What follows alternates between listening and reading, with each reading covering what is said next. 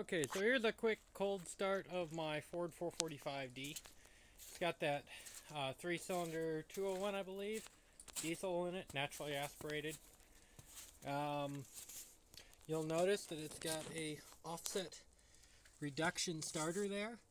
And you'll notice the clearance right there. I had to actually rotate the starter, which meant cutting off one of the ears and rotating it. But, as you can see, it's pretty nice. So, to start this thing, what you do is you got the main high-low lever here in neutral. So there's 3 positions. Right there in neutral. Turn the key on. Thermostart. And I'm going to have to see if I can hold this while I'm cranking. So I'm holding the thermostart and...